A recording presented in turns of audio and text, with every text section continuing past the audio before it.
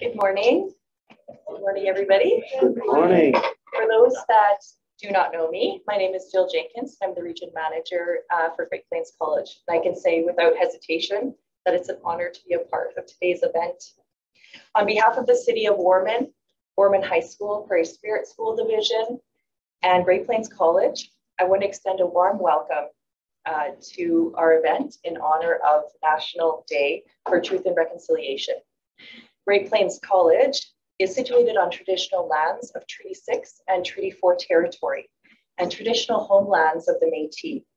We proudly recognize our neighboring Indigenous nations, Nikanit First Nation, One Arrow First Nation, Beardies and Okameasis Cree Nation, Whitecap Dakota First Nation, Red Pheasant First Nation, Mosquito First Nation, Grizzly Bears Head First Nation, Lee Man First Nation, and the Métis Nation's people and sacred gathering site of Wanuskewin Heritage Park.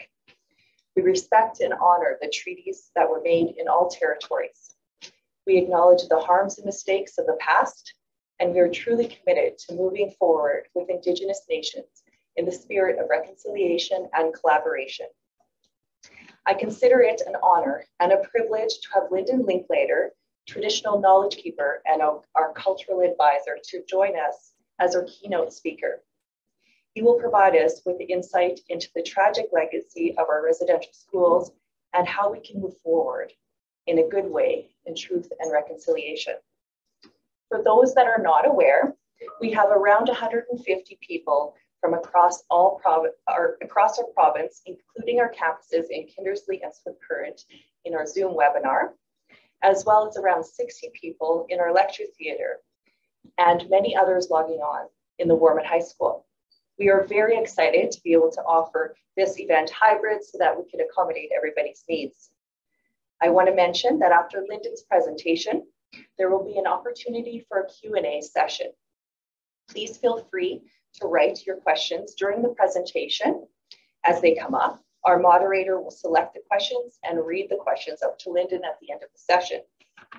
Immediately after our session is complete, for those that are interested, we will be doing a round dance outside of the football field. I now would like to welcome His Worship, Mayor Philip Chuck, to extend greetings.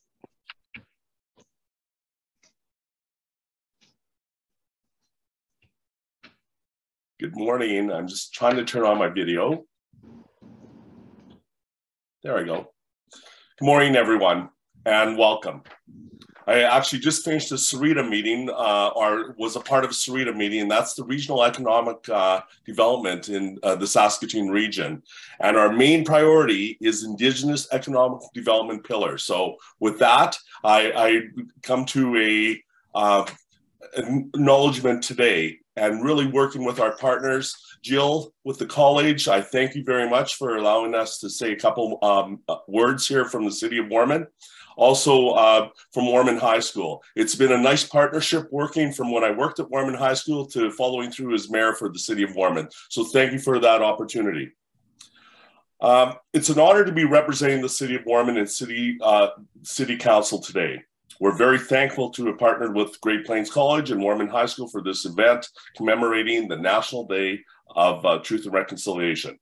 Lyndon Linklater goes back, I've been to many times he speaks, and people leave motivated to continue their journey of reconciliation. So I'm very happy to have him as our speaker today. On behalf of the City of Warman Council and Administration, I encourage all in attendance to seize every opportunity to gain knowledge and understanding on reconciliation and calls to action.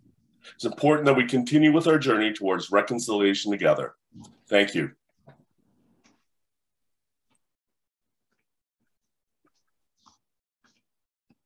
Thank you, Mayor Philip Chuck. Next, I would like to welcome Ms. Gerard, educator at Warman High School. Okay, thanks so much. Danse, Mio Kisipiao. Hello and good morning. It's my great privilege to introduce Lyndon Linklater to you. Lyndon is a traditional knowledge keeper. He is a cultural advisor and a storyteller.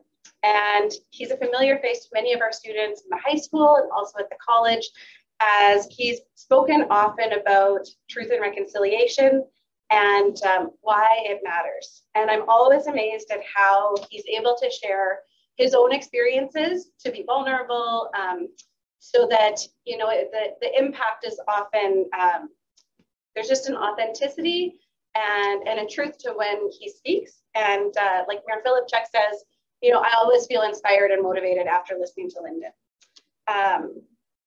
So Kinanasko Mitten, thank you for joining us today, Lyndon. As a thank you for sharing your knowledge with us today, please accept this offering of tobacco.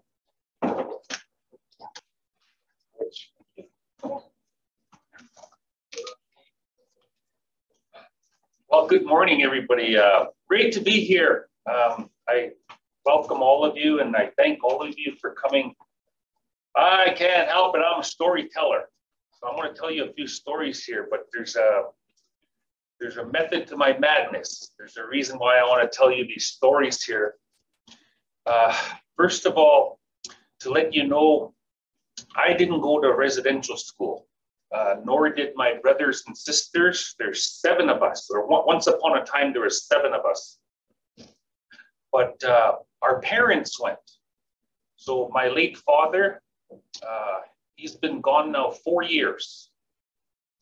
And when he was 5 years old, that's when he started his residential schooling. He was taken away and put in the residential school in northwestern Ontario. That's where we come from, on my dad's side. We come from Treaty 3 territory. And in our language, we call ourselves Anishinaabe people or Anishinaabe people. In English, they call us Ojibwe. I don't know, maybe you heard Ojibwe. There's so many different First Nations right across Canada. So on my father's side, we're Ojibwe people. And so my dad went for 8 years in northwestern Ontario. And then they sent him to Saskatchewan. And this is where he finished his final 4 years of residential school. So he went for 12 years, my dad. And as many of you probably know or are learning, the goal of these schools, like why the schools were created, to kill the Indian in the child. The people, what they thought, we need to teach these wild people. We need to teach these savage people. We need to save them. We need to teach them the proper way to dress, the proper way to think, the proper way to pray, the proper way to be. Because their way, no good. So this is the mentality, why the schools were created. And so when my dad finished his 12 years of residential school, he could only speak English because he wasn't allowed to speak his Ojibwe, Anishinaabe. That's how you'd say that in the language. And so he could only speak English now. And my mom, she comes from Saskatchewan here. In English, they call my mom's people the Plains Cree. And my mom went to residential school as well. My mom is 80 years old now. All her life, my mom has been rough and tough and hard to bluff. All her life, my mom is a fighter. If something's not right, my mom will say, hey, what you're doing is wrong. You need to stop. And she'll say that to a policeman, a judge, a social worker, a teacher. Like that's how my mom is. All her life, she's been like that. So when my mom was 14 years old, my mom said, this is not right. I'm not going to come to this residential school no more. So my mom, she ran away. And she was 14 at the time. The distance she traveled, it would have been a little under 200 kilometers. Took her 2 days to get where her grandmother lived. And when she got to her grandmother's house, her grandmother say, what are you doing here? And my mom say, I'm not happy over there. I don't like it over there. They're mean to me. They hit me there. I don't want to go there no more. So her grandmother said, okay, I'll keep you. You're going to live with me. If they come looking for you, I'll hide you. I won't let them take you. So my mom, she never did go back to residential school. My mom comes from a family of 8 siblings. There's 8 of them, all girls. My grandpa, he don't know how to make a boy. So my mom was the second oldest of all the girls. But all her sisters, they're not like my mom. Her sisters, they put their head down and they're told what to do and they do it. But my mom's a fighter, eh? My mom would say, nope, I'm not going. So all her sisters, they continued to go to the residential school. But my mom, she ended up being raised by her grandmother. So to this day now, my mom is very knowledgeable about our old ways from the old people. The old people have lots of knowledge how things worked in the past. And so my mom got to keep a lot of our traditions and our values. And here I am today, I'm wearing a ribbon shirt. And I wear this special shirt today to honor what they call an Orange Shirt Day. And the story goes, maybe you know the story, a girl, she went to residential school and she had a beautiful orange shirt. And when she went to the school, they take it away from her. And she has to dress like everybody else. All the children, they have like uniforms. They all dress the same. And she never did get her shirt back when she finished the residential school. So when she told her story, a person gave her a beautiful orange shirt, you know, to remember. So now today is called the Orange Shirt Day, which is like tomorrow. They've created a national holiday of it. But that's as fast as I want to share with you my story. Like, we never went to residential school, but I hope you can understand what happened to my parents affected us as their children. We were impacted by what happened to them. And as I learned later on in life, not only did my mom and dad go, but my grandparents went on both sides, as well as my great-grandparents. So like 3 generations went to the residential school system, you know, so it passed on to us. What happened to all of the people who went to the residential schools is they suffer from this illness. It's called a post-traumatic stress disorder, PTSD. The thing about PTSD, anybody can get it. Students can get it. Teachers can get it. Librarians, police officers, soldiers, like anybody can experience an event that's very traumatic. Like, my heart goes out to the people of James Smith Cree Nation. Like, they've been traumatized and they're hurting from PTSD. And what PTSD does to people, it doesn't matter what color skin you have or what language you speak. If you have PTSD, you're more at risk to develop mental health problems. You're more at risk to develop alcohol and drug addiction problems. Like, this is what PTSD does to people. So when I think about all the Indigenous people that went to the residential schools, this is what happened to them when they came out. They're all like PTSD'd. Their spirits are wounded. They're hurt people. And so a lot of people who went to the residential schools, you know, they're at risk. And including my late father. My late father, oh, he'd drink lots. He'd drink lots. Too much caused him many problems. And as his children, that's what we see. That's our home, how we live. So in our home, the police would come once a month every payday, there's a big party at the Linklater house. You know, and the old man's beating up the old lady. Like, that's what they say. Because my mom's rough and tough and hard to bluff, sometimes the old lady beat up the old man. But anyways, as a child growing up, this is what we see. You see? So that's how, like, we were affected. And as I got older, I finished high school, I go to college, and then I want to go to university. So I remember when I went to university, I started to learn about the history of Canada. And I learned about these men who came up with this idea to create the residential school system. One of the men, his name was John A. Macdonald. Have you heard of this name? John A. Macdonald. He's one of the architects of the residential school system.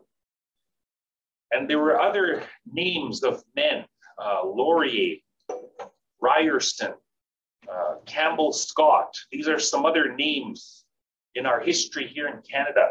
And they're the ones who came up with the idea to make these residential schools. Well, when I started learning this, oh boy, I got angry inside. I got angry up here. And I said to myself, I'm not going to let them get away with it. I'm going to learn my language. I'm going to learn my traditions. I'm going to learn my culture. I'm not going to let them get away with it. So it started me on my journey. Today now, I'm so grateful that I went on my journey.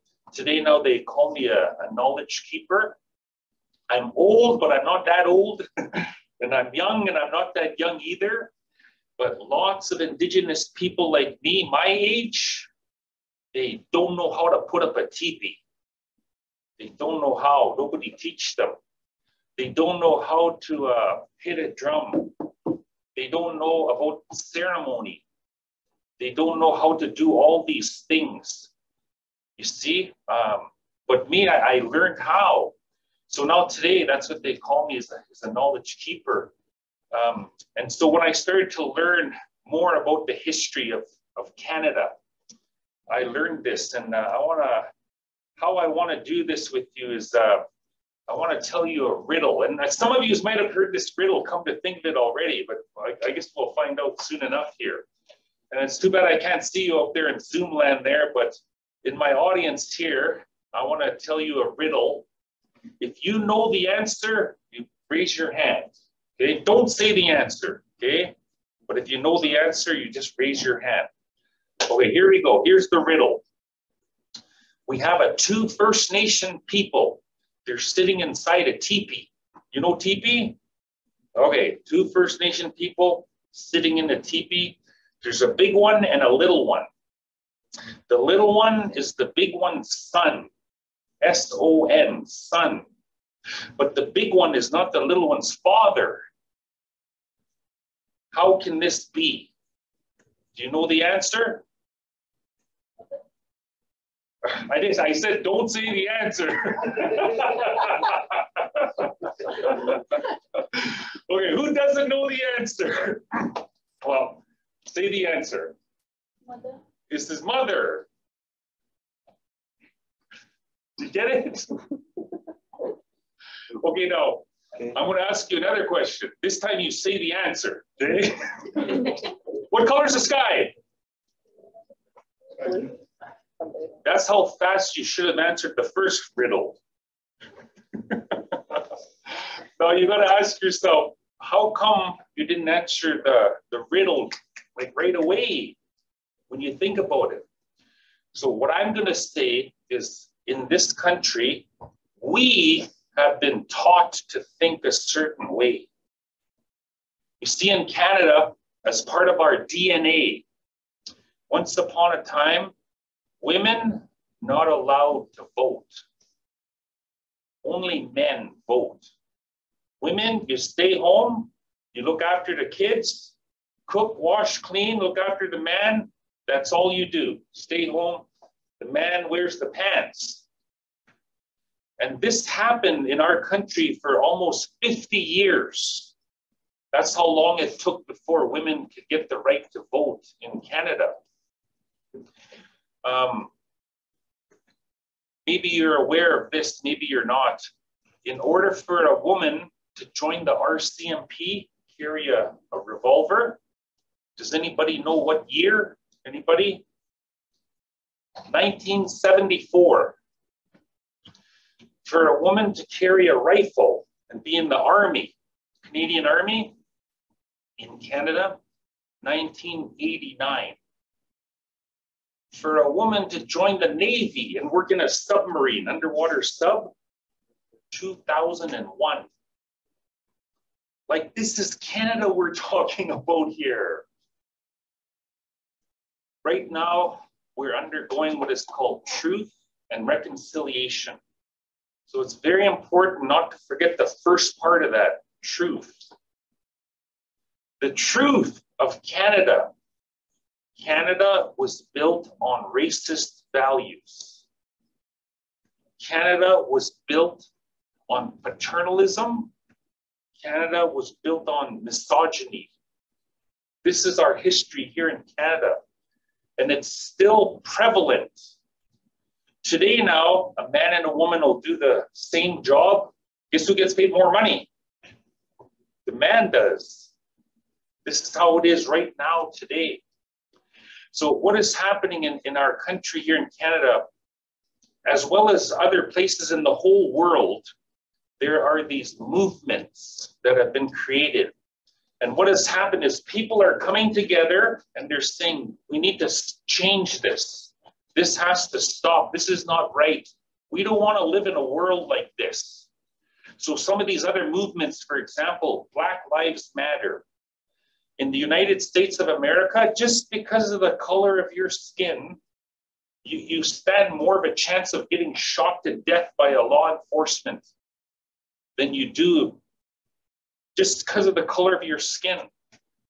Like, that has to change. And this is what people are saying. People are coming together and saying, no more. There's another movement, it's called the Me Too movement. You've heard of this movement? Women are standing up and they're saying, no, we cannot live like this no more. Men cannot treat us like this. It has to end. And so people are coming together and they're agreeing and they're saying, like, we don't want to live like this no more. So the same thing here in Canada. In Canada, we have the Truth and Reconciliation movement.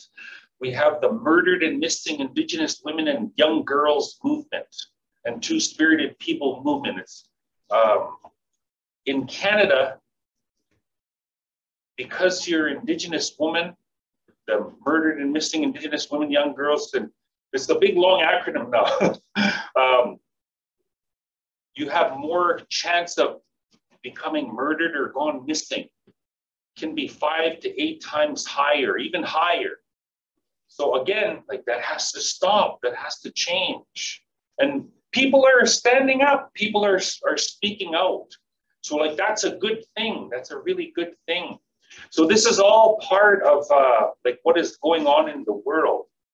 And like how I think about it, and I'll ask you what you think about it in a second here, but I want to live in a country where it shouldn't matter what color skin you have, where it shouldn't matter how you dress or what pronouns you use or how you pray.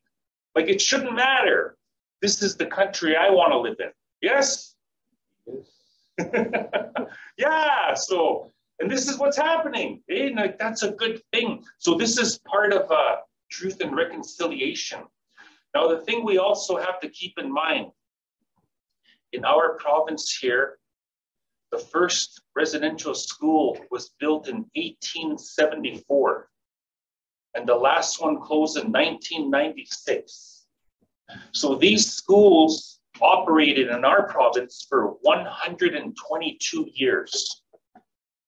At least 7 generations of Indigenous people went through that system. 122 years. So if we think reconciliation is going to be happening next week, next month, next year, It's going to take time. It's going to take some generations. But that's okay. That's okay. As long as we all crawl together. We're crawling right now. We're crawling. This day, which is tomorrow on September 30th, it has now been proclaimed a national holiday, and there's a lot of events going right across Canada. We never used to see that before. You know, when I was a student, we never heard, there's no such thing.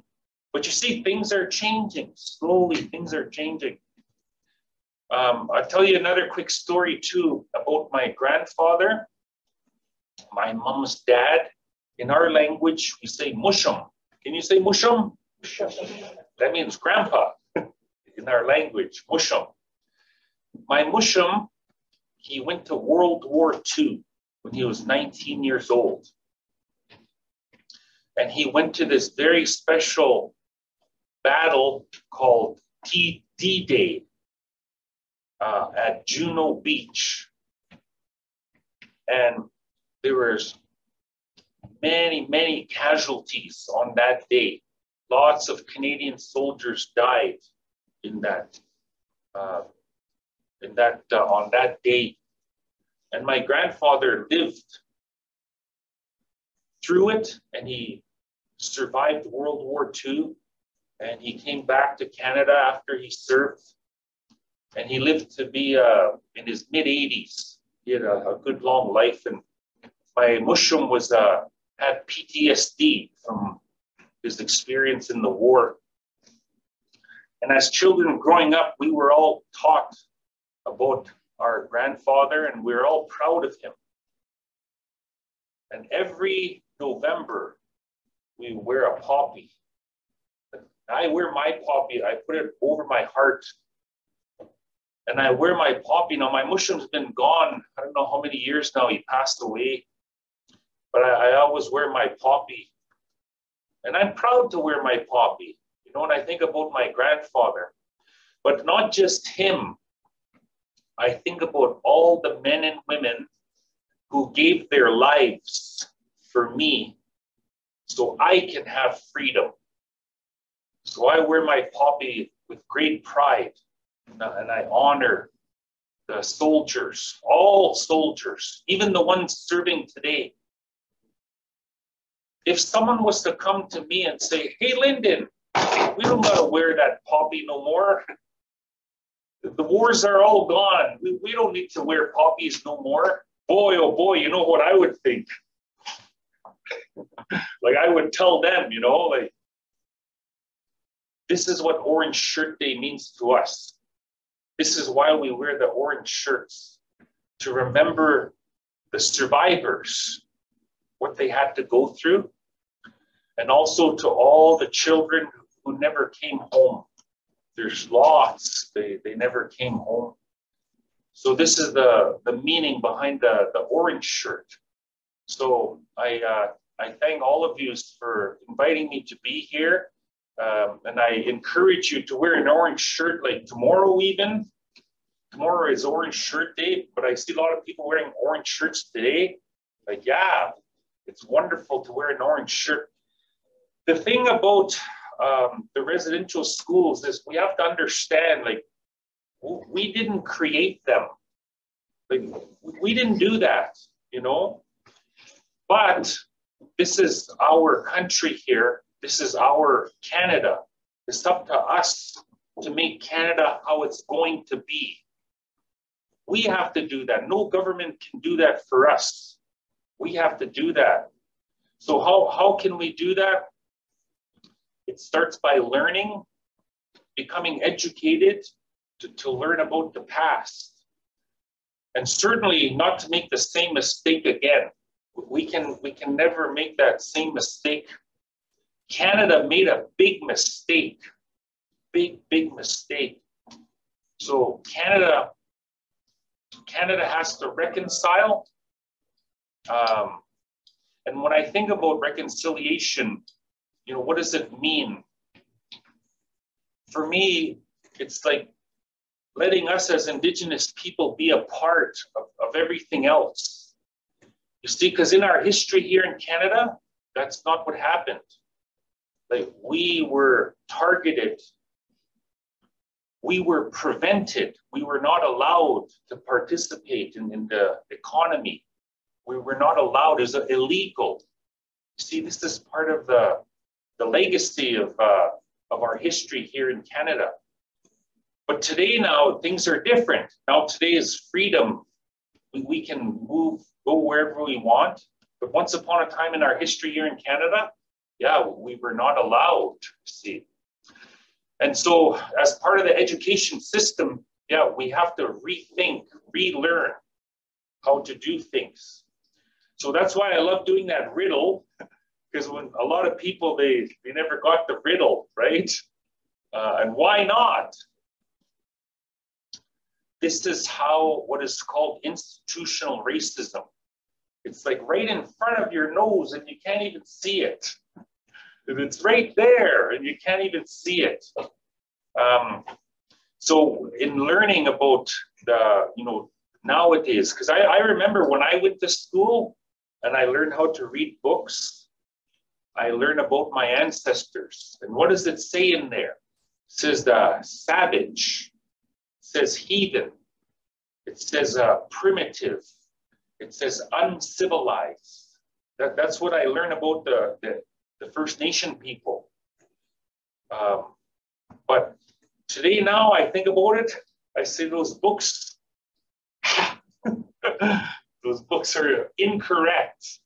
Yeah, but this is all part of the learning journey. So I encourage you to learn as much as you can, and also to visit, to get to know Indigenous people, to meet them, learn.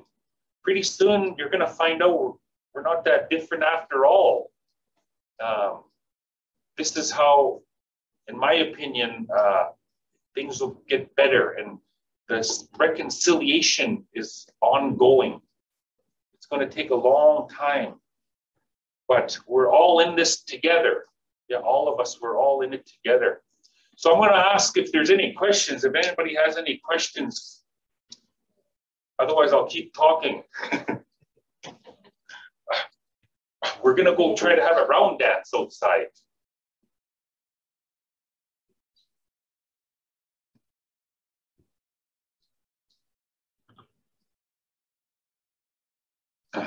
So we're doing good for time. It's like, what is it? In our culture, it's a way to celebrate. We make a big circle and people hold hands. And the singer is in the middle and the singer will sing. I gotta sing with my drum, and you move like this, just like that, in a circle. That's how you round dance. We have round dances all throughout the winter, and they start about 7 o'clock in the evening and they go all night, 3, 4, 5 in the morning. And you don't have to dance all the time, but you'll dance for a while, then you sit down, have a rest, and then people will dance, and and then when you want to dance, you just get up there, and that's how you do. You hold hands and you dance in a circle. It's called a round dance. So I'd like to invite you to come and try it out. And in no time, it will be finished. And there's only one dance. It won't take long. It's not going to be 3, 4 in the morning.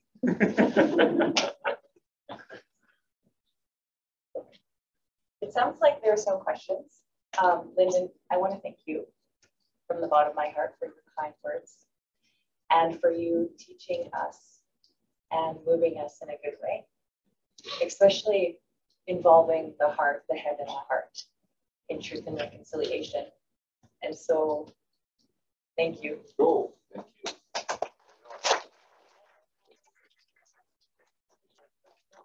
We're all in the football field around us. Thank you. All right.